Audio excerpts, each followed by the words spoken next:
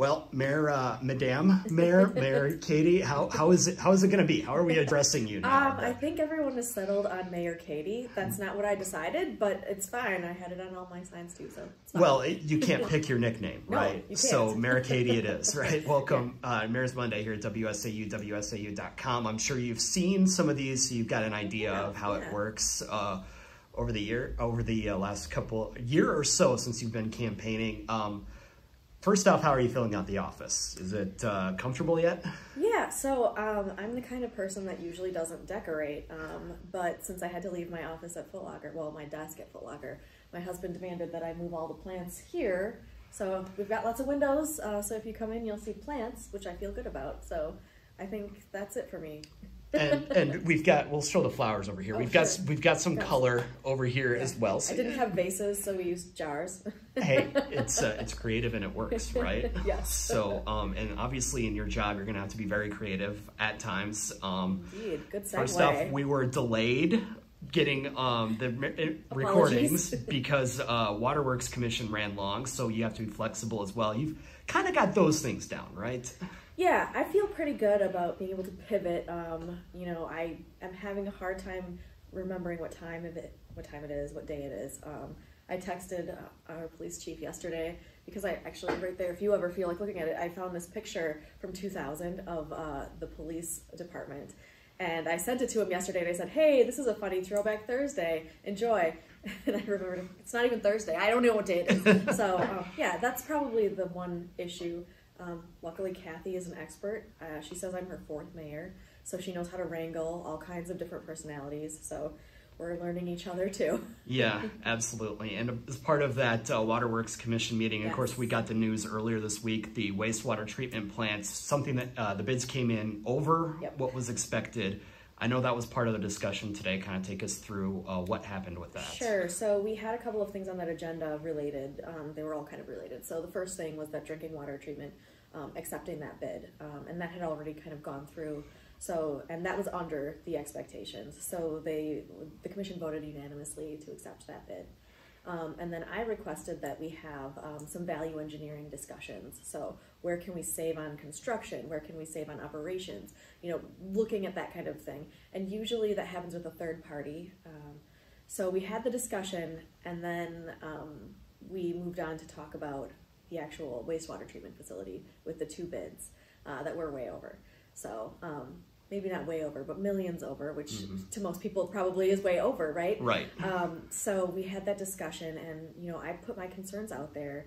You know, we have 5 new members of this council and a lot of, and me, obviously, I'm new too. And we all campaigned on the fact that we want to do our due diligence. We want to make sure that we're turning over every stone. So with the concept of value engineering in mind, we said, you know, we're not going to accept this bid right now. We're not going to accept the low bid. But we are going to do is say, our intention is to accept the lowest bid, but really we want you to come back to the next meeting and tell us how you can save. We want to understand where we can actualize some of those cost savings. So that was amenable to the lowest bidder. And then when we came back to the value engineering discussion, that's something that it's going to be an ongoing, it's an ongoing thing. So we have directed staff to look into these third-party value engineering firms to help us uncover how we can have cost savings, usually in the form of operations, but there might be some other things. So that is kind of where we're at. Obviously, the equipment that you're working with on these things, it's very specialized. Yep. Your predecessor made it known. A lot of it's outdated. There's some DNR regulations that need to be kept up as well. So where do you look at that when you look at these bids, saying, okay, where can we maybe save money in something like this? Is that something you're going to have to consider? Yeah, so we have a couple of alternates, especially on some of that big equipment. There's stuff that we have to have for that minimum viable project kind of concept. And then there's some stuff that would be good to have. So, you know, we're kind of looking at, okay, what are those good to haves? Do we need to have it? So we're looking at that. It is specialized equipment, and really, what we heard today was that there are only 2 bidders basically on all of these projects throughout the state. Obviously not every municipality is coming up with these projects at the same time, but now it seems like there is a flood of these projects. So Myron basically told us like, hey, If you are going to put this out to bid again, don't expect us to bid on it. So, there's a lot of considerations we have to take, and we've had good partnerships with these developers and these construction and engineering firms in the past. So wanting to make sure that, hey, we're in this is what we're looking for, though. So providing that more direction is really important. Yeah, and obviously a very expensive project too. We all know that the rates are probably going to be going up because of this, something that everybody's going to be paying in the next year or so. But you've also earlier this week, expressed concerns about the tax revenue that the city's going to be bringing in. Right. No question that that's going to be lower this year. Is there any thought then to maybe trying to put this project on hold, or is this something that's going to be moving forward? Right. So that's a discussion that the Water Commission did not say put this on hold, right? However, I mentioned in the meeting, I said we have new council members, and I think it would be worth looking at this as a delay, at least for the next meeting, right? Coming back, because if we were to send this through next week to this council, they could just say, no, we're not borrowing for this, bye. So, asking people to spend all that money off the bat after they, it is worth discussion. Now, I don't have a firm grip on the revenues that we're losing yet. That's a request that I made to our finance department. So we're still working through some of that. Obviously, the county is in a little bit worse shape when it comes to sales revenues.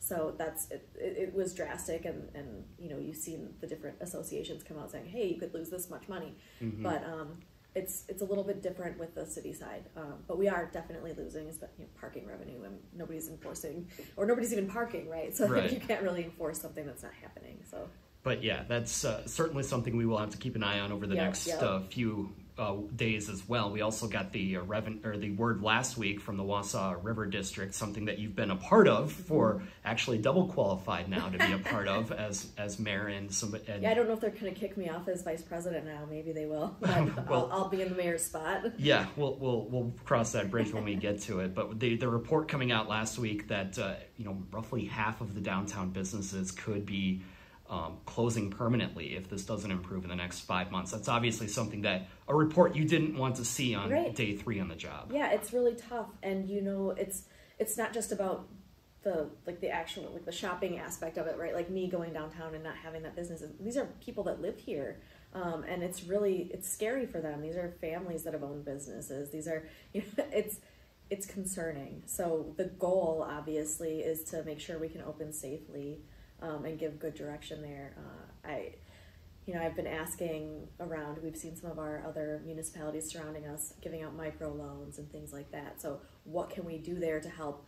A lot of it covers payroll or whatever. So things like that. We're working with McDevco to figure out what that looks like.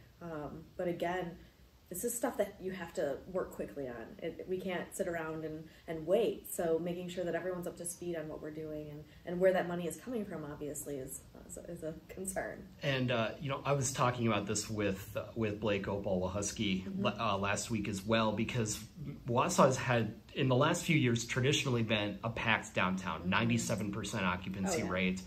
If you want a spot in downtown, chances are likely you might not find something that fits your needs. That's not something that we want to see wiped out in 6 months, obviously, right? Right. We've seen, with the whole mall situation, not being a thing for us, where you can generate that tax revenue. The Main Street really has been that anchor for us. So watching them go through this, it's tough. Us. It's us. So it's really tough. We've seen the community come through in interesting ways, being able to buy gift cards and things like that. But again, is that sustainable?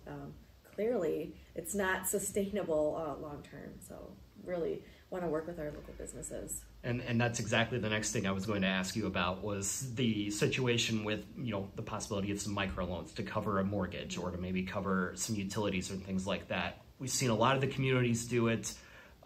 When could we have any word on if that's going to happen here in Wausau? So I'm working with a couple of the departments. Is this feasible? Where can we get the money?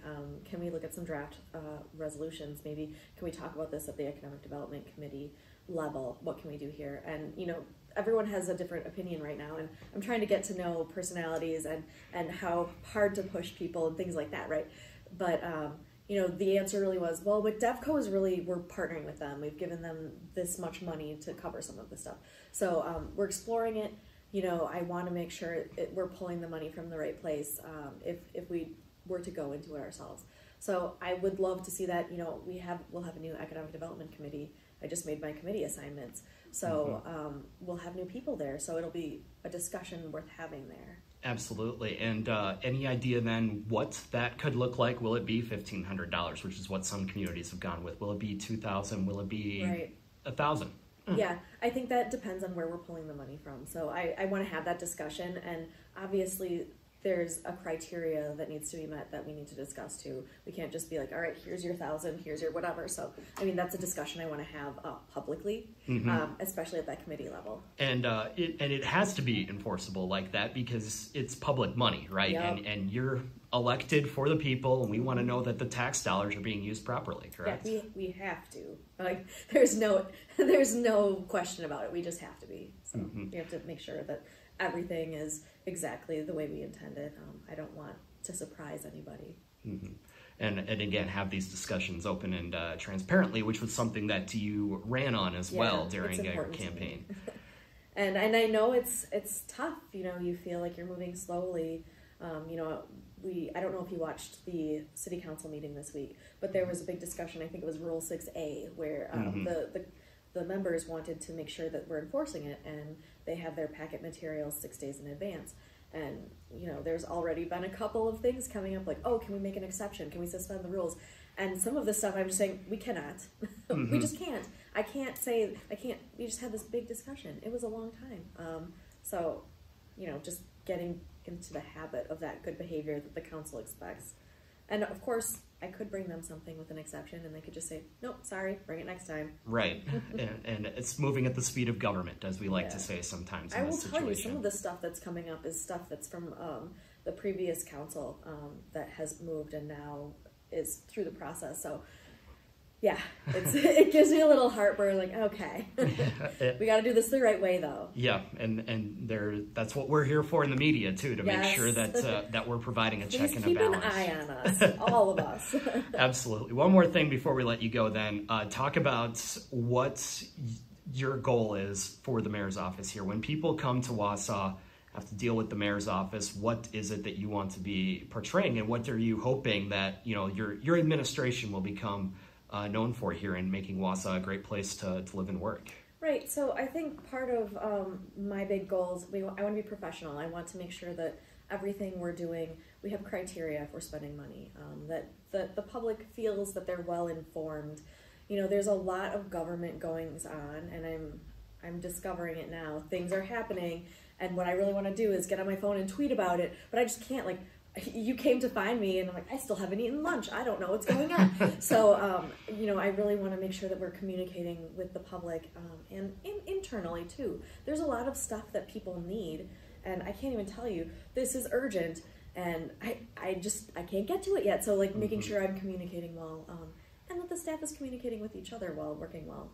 There's some projects that I'm already seeing that, this other group is working on this. Why not pool your resources here and delegate it off to somebody? So it's been really interesting. So obviously professional, criteria, accountable, and I do want to make sure that I'm working with the public as much as possible, maybe on their neighborhood meetings, things like that. I want people to feel good about approaching me with their ideas, and so far so good. Yeah, we're 3, 4, 5 days in, and the place hasn't burned down yet, so that's got to be a win, right? Yeah, and honestly, I don't think it's going to. There are some moments, but it feels like we're getting to a good place, and people are understanding the rhythm of how I work. It's kind of weird being the new person, but you're also the boss, so right. There's not really an onboarding process here. It's just me flying in here and saying, all right, this is what I need. So some people are good with that, and other people need a little bit more time.